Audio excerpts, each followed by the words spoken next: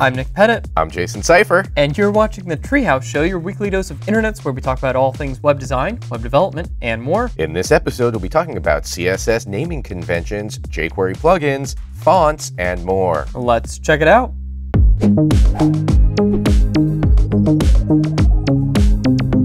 First up is this really cool article over on the CSS-Tricks blog called BEM 101. Now, what is BEM? Well, it is an acronym that stands for everything, man.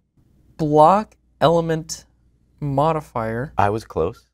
Actually, it's not an acronym. It's an initialism. Excuse me. What? There is a difference between the two. An acronym is something you can pronounce, like scuba or radar. You can pronounce BEM. BEM. BEM? BEM. Okay, sure. It could be an acronym, I guess. BEM, lawyered. Anywho, the block element modifier methodology is a way for naming your classes in HTML and CSS just so it's a little bit easier, actually a lot easier in some cases, to understand them. So when you're naming a new top-level component or a block component, you would just name the class as you normally would. So here's a nice little button. And next, we have an element that depends upon that block. So in this case, you would use two underscores. So this might be an element that is a child of this block component, and we'll look at that in HTML in just a moment. And then you have this third type, which is a modifier, and that changes the style of the block. So let's say you have this button class, and you maybe want the button to be orange, or you want the button to be larger than some of the other buttons. So you have these classes here that modify the base component or the block component. So if we scroll down here, we can see this HTML example of what that might look like. So we have this button component, and then we have these two modifiers, and then we have these two child elements. And using this class naming methodology, it's really easy to understand how all of these classes relate to one another. So if you use this in your CSS, and lots of other front-end developers and designers start to use it as well, it will start to get a little bit easier to understand how things are put together. So you can just immediately jump into their HTML or their CSS and understand what you can take out and what is really an essential component there that you need. So pretty cool stuff. Yeah. Pretty cool idea. I like that a lot. Yeah, dig it. I don't have any puns for it, but still, good project. Next up, we have a project called Selectivity.js. This is a modular and lightweight selection library for jQuery and Zepto.js. I know that because it says it in the header of the page. You're pretty clever. Was that? No, that wasn't was it supposed to be a pun? No, that was literally just commentary. Oh. On your commentary. Gotcha. I thought we were doing puns. Nope. Anyway, so here's some examples of this selectivity library. Here is what would normally be a select dropdown, but this is styled. Ooh, look at that. So you can scroll down here. You can start typing things in. So if we want to filter by things just with the letters H and A, boom. Okay, we got something selected. Oh, you don't want that? Click the X. All right. No, now we have nothing selected. If we want to select multiple cities, we can do that too. So here we got one, and then it comes up into a little tag, and we can delete those. And then you can also filter. So here we have filtering by country. And you can see here, this is the code that makes the selection happen. And then you can give it text, which is going to be a header, and then different children, and these are jQuery arrays. These are JavaScript arrays, and this is a jQuery plugin. So here is the API. It is very simple to use. You can load things via AJAX, and then you can give it data. This is the initial selection data to set. You can also call .data and get the current data back.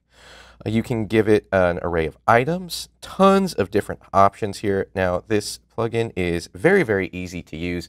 And something that's interesting about it is since it works with jQuery or Zepto and it does not depend on the Sizzle library, it is a very small, very self-contained library. So if this is really all you need, just a little bit of selection on the page, maybe save your mobile users some bandwidth and make it load quicker. Anyway, you can find a link to that in the show notes right below this video. Very cool stuff. Well, next up is this wonderful Prism Effect over on the Codrops blog. You ever been to Prism? I can't say that I have. Sounds like you have some experience with that, though. So I'm going to go ahead and click on this demo, and let's get rid of this ad here just so you can see what's going on. And I'm going to click on these, and whoa, look at that. What is happening? I have no idea. It's like we're seeing this through a diamond. We are truly through the looking glass here, folks. So I'm going to click on this one, and look at that. Pretty cool. And let's look at this impossible cube. Seems kind of possible when you're looking at it that way. Yeah, I mean, I'm looking at it right here. It says impossible, and yet here we are. Yes, here it is on this web page. So how is this being put together? Well, you can read all about that in this article here, but I'll give you a brief summary. Basically, what is happening is it's using Svg Masks and a couple of different canvases. So we're actually looking at, I think, 4 different canvases here in this particular example. I have to look at the Chrome DevTools again, but basically, each one of those canvases is being masked using an SVG. So there's 4 different canvases all sandwiched on top of one another here, and then each one of those is only being shown in part by this mask here. So if you kind of look, I think this part of the image and this part is actually the same, maybe. No, that's not quite right. But then through a couple of rotations and stuff, you get this effect that actually looks like a refraction of light coming through one of these transparent objects. So pretty clever idea. It's actually not as complicated as it sounds or as complicated as it looks, but it is a very nice effect. And to read more about that, you can check it out in the show notes. Next up, we have a plugin called Xeditable. This is a jQuery and Bootstrap plugin. It works with Bootstrap, jQuery UI, or just jQuery. And this is for in-place editing of different elements on your page. So that sounds great. Why don't we just look at a demo of it? Here we have the Bootstrap 3 form styling. And if we look at a simple text field right here, you can see it's underlined, and this kind of gives you a hint that you can click on it and edit it. So if I click on super user, I now have the name editable kind of pops up here, and I can change it. So now I change it to super user Nick, gives it a little highlight, and it is different on the page. Whoa. Now this is an example of an empty text field. Hey, it's required. All right, let's just enter some text there. Now what's nice about this is that there are different option types here. So you can do drop downs, you can do a remote array. So this is fetching from an AJAX request here. And then there are date pickers, time pickers, pretty much anything you need. So here's a little time picker. Okay, great. I'm not going to enter the whole thing right now. But there's even an option for type ahead. So if we start typing F here, it preloads Florida. A lot of different options here depending on your needs. So if we look at the documentation here, it's very, very easy to use. Just make sure that you have either Bootstrap or jQuery in here, and then throw in the Bootstrap editable CSS and JavaScript file, and you are good to go. Then you just mark up your elements, give it a data type, data primary key. This is going to be the ID on the server, as well as a URL, and then you are good to go. You just need those few different attributes, and boom, you're pretty much done. Gives it the URL, do the post back for you. And there are, of course, a ton of different options. You have control over what is displayed, what's editable, what to put if something is empty, ways to handle errors, just tons of different options, which you can peruse at your leisure if you check this out in the show notes. Very cool stuff. Well, speaking of pickers, I have some hand-picked type from Google Fonts. Now, Google Fonts has over 650 fonts available for free, and you can use them on your web page. If you haven't checked out Google Fonts yet, definitely be sure to head over there. It's pretty amazing, but it can be difficult to discover and navigate all of the fonts that they have available. So this site just sort of curated some of them and put them together in nice combinations. So you can scroll down here and whoa, I feel like I'm on a different website already.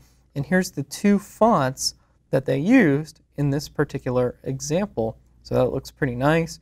You can scroll down to a couple more here and see a few more examples. Ooh, I like that, the astronomer. That's pretty cool. Yeah, are we in space? There's the 2 fonts that they used for that one, and I think you get the idea. But they have some really nice examples here, and like I said, there's a ton of fonts available on Google Fonts, and it can be pretty difficult to navigate them all and figure out what all is available. So it's nice that they have them put together here in a nice curated list. Yeah, if you like them, great, use them. If not, if maybe that's not your type, move on to a different font. We don't care. We're not here to judge. Don't use them. Yeah. Or do. Whatever. Or don't. We're not the boss of you. That's all we have time for this week. I am at NickRP on Twitter. And I am at JSeifer. For more information on anything we talked about, check out the show notes right below this video. Thank you so much for watching, and we will see you next week.